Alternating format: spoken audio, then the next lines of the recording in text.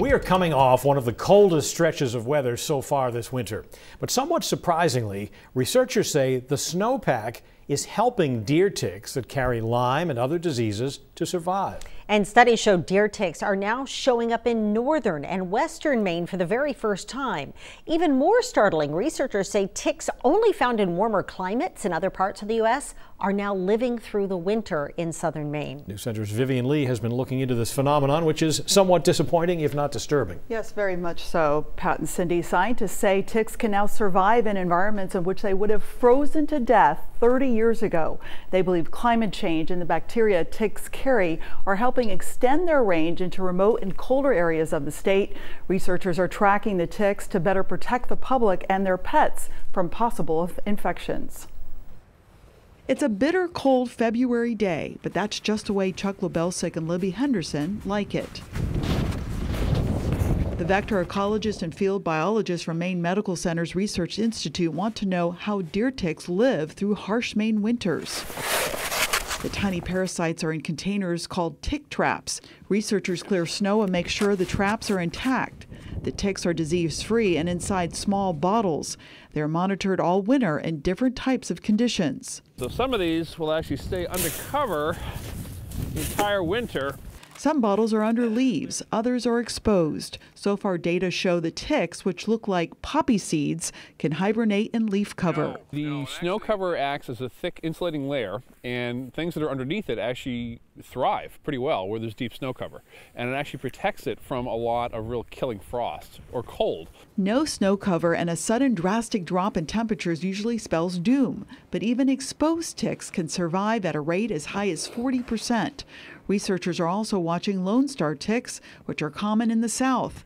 A bite can cause people to develop a red meat allergy and in some cases a reaction to dairy products. These ticks are actually able to survive to some extent up here in our Maine winters, even though it's on the southern coast.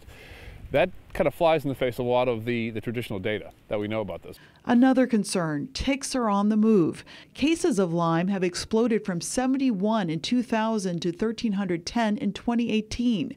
Southern Maine is considered the epicenter for Lyme, but cases are being reported in every county in Maine, even in Aroostook County where deer ticks haven't even shown up yet. Where the ticks are shifting, where their optimal range is moving towards, it's all very important for predicting the distribution of the disease. Researchers in southern Maine are sharing their data with University of Maine graduate student Michelle Volk. Volk is tracking tick migration in northern and down east Maine. It's covered by that mesh to prevent wildlife from getting in. Volk is monitoring traps in Orono, Cutler, and Presque Isle. This summer, she will collect ticks from sites throughout northern and western Maine and test them for Lyme disease and other tick-borne illnesses. So we know that Lyme is sort of spreading northwards, increasing in years, but there's really no survey of where the ticks are. The project will also look at deer migration, plant life, and climate change. Research suggests ticks are sensitive to temperature and humidity.